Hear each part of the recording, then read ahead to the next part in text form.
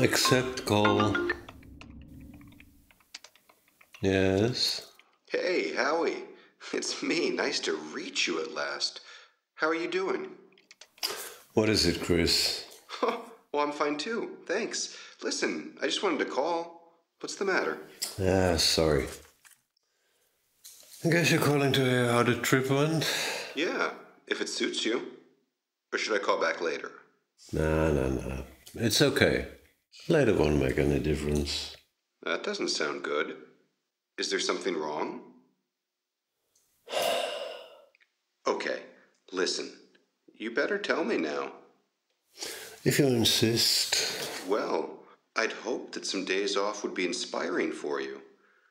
Was it so bad to visit your hometown again? How long has it been now? 30 years? 42. So, you are the one that suggested your client to go back to his hometown, right? Yes, Why shouldn't I have? He was having some kind of creative crisis. I thought it might give him some new ideas. And he should reconcile with his family. How could I know it would all turn out like this? Was he at odds with his family? I guess so. He hadn't had any contact with them for as long as I can remember. Go on with what he said. He described how he felt when he arrived there. Said something about a shadow that was hanging over the town. Some paralyzing shadow. No man deserves to live over there these days. Huh? Howard, please, don't get me wrong. As your agent and your friend, I've always been there for you, and I always will. I know. You haven't been hitting the bottle again, have you? I was expecting that. I just... you know. Yeah, it's alright. I know how crazy this must all sound. Okay, Mr. Nice Guy. We understand that you want to present yourself in a good light. Caring, being his friend and all. What do you know about how strong our friendship is? If Howard were only here, he would tell you that we are... But he isn't. And from the looks of it, he never will be. We will find out if you have something to do with his disappearance, trust me. So, go ahead with your story. I could feel how he was becoming more and more confused and frightened. The town... it looked totally abandoned. As if nobody was living there anymore. The houses were falling apart. Windows were barred or broken. They were staring at me like empty eyes. The only living thing were rats running across the street. Rats? Huh. Sounds like the place has really seen better times. What happened there? The whole atmosphere, it was stifling and somehow hostile, if you know what I mean. You mean to tell me that your client didn't know that the town had been abandoned for a few decades? What? We have been there and checked it out. No work, no money, no people. It's as simple as that. Why would he be so surprised? He had cut all ties with his past long ago. I guess he just didn't know. Neither did I. But he said it was not abandoned. Not completely. I was wandering through the streets, aimlessly, until I heard this mumbling of voices coming from somewhere. And I ended up in an alley leading to the old church. What the weirdest thing was? What? In all this decay, only the church and its surroundings were in good condition. well, maybe it was the hand of God protecting the holy property. Well, when I got closer, I noticed a gathering of people, and it looked like a sermon Yeah, but their voices, they were so inarticulate, almost animalistic. This is starting to sound really strange. Did you recognize anyone? Could you tell who they were? From a distance, I couldn't even tell what they were. You know what I think? I think you're a liar. I don't know. You're making this stuff up for some reason. There was nothing. No weird people. No nicely maintained church. Just a dead and abandoned town. I am just trying to... Stop lying to us. I don't know what you're up to yet. Maybe you are just trying to send us down a false trail. Or simply discredit your friends. I would never do that. Listen, I think you don't fully realize the situation you're in. You're the last one who talked to him. Now he's missing. Clearly you're lying about his hometown. I am just telling you what he told me. Easy, easy. I just want you to understand that making up all this stuff won't help you in the end. It won't help you, okay? I am not making anything up. Those were his words. Your choice. Go on. I asked him if the people he saw there, if they looked deformed, inbred or something. I wasn't sure. But I needed to find out the fate of the town, so I had to walk up to them. The moment they saw me, they fell silent, as if I was an intruder. Well, weren't you one to them? I mean, kind of. Maybe. But it was more like no outsider dared to visit the town for ages. Okay, so you got their tourism industry up and running again. Oh, Chris, you can't imagine how they were looking at me, with eyes wide open, almost hollow. They never blinked. It was as if they were staring right into my soul, trying to tear it apart. Very illustrative, I have to admit that. That's exactly what he said. I know it sounds crazy, these bizarre people he encountered. I wondered if maybe they were just suffering from a disease or something. They did have their heads covered, for some reason.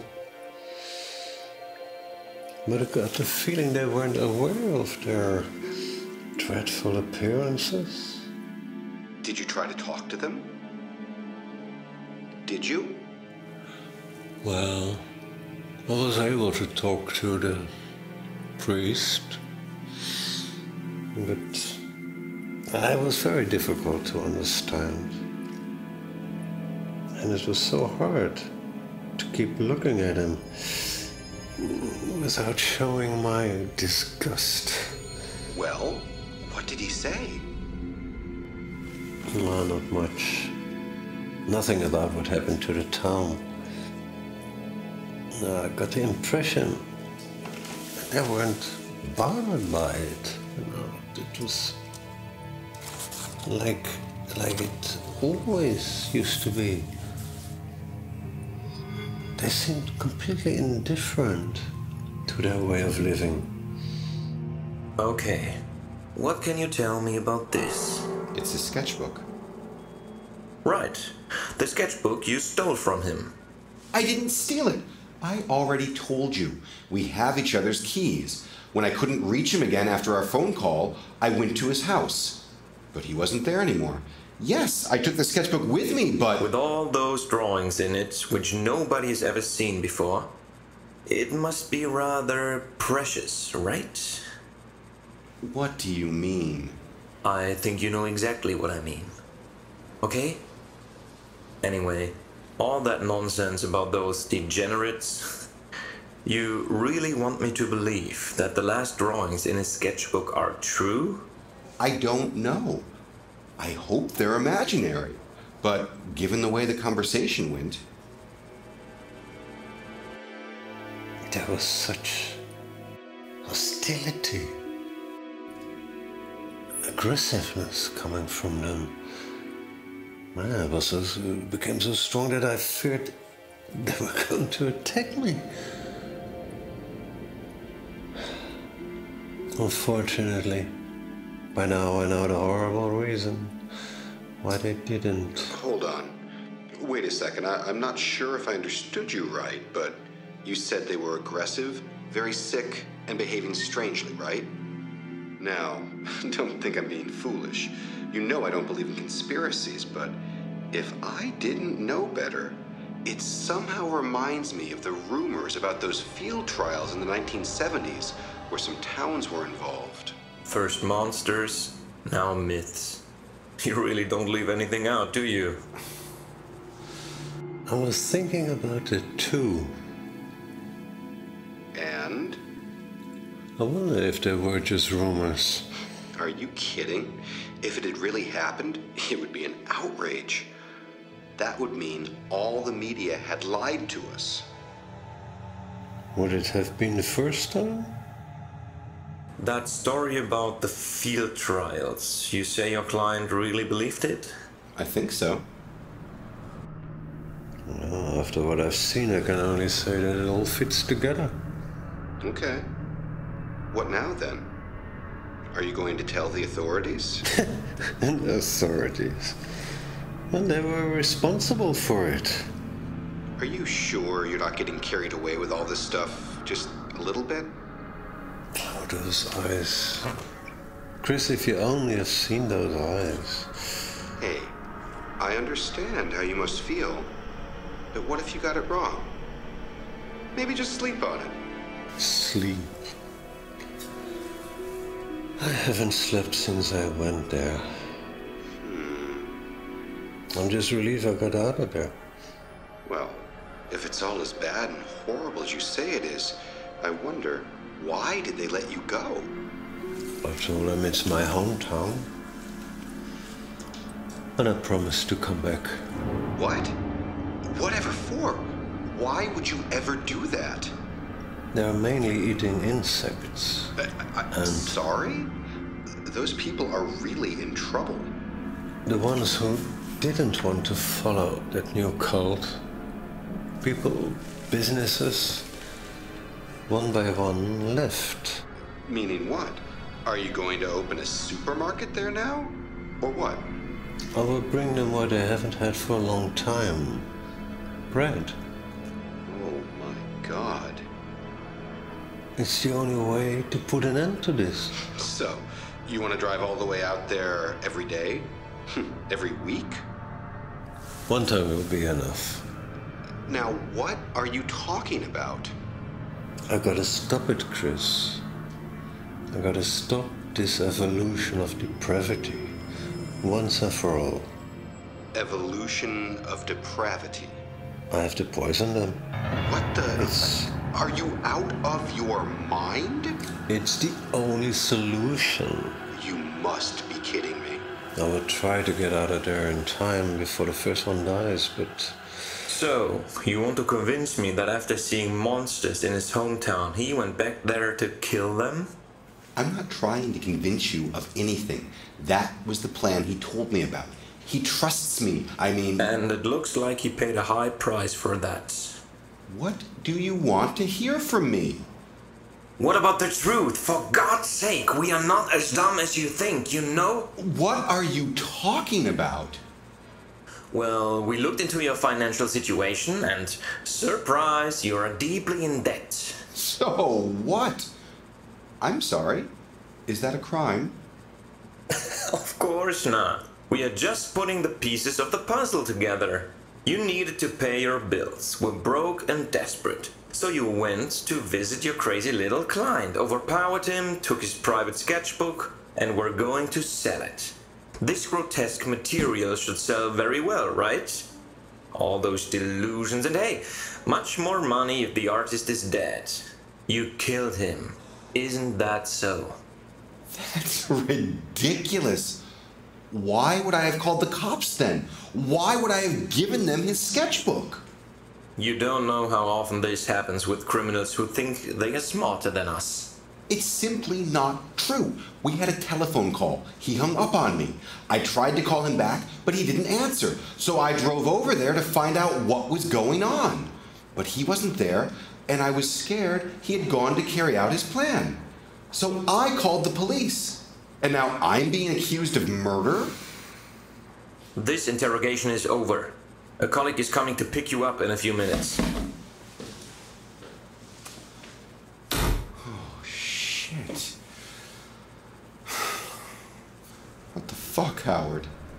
What happened there? What happened?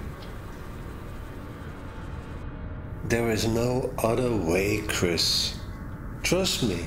This is the Check out crazy... my sketchbook, and then you'll understand. Howard, I And Cole. cannot... Howard!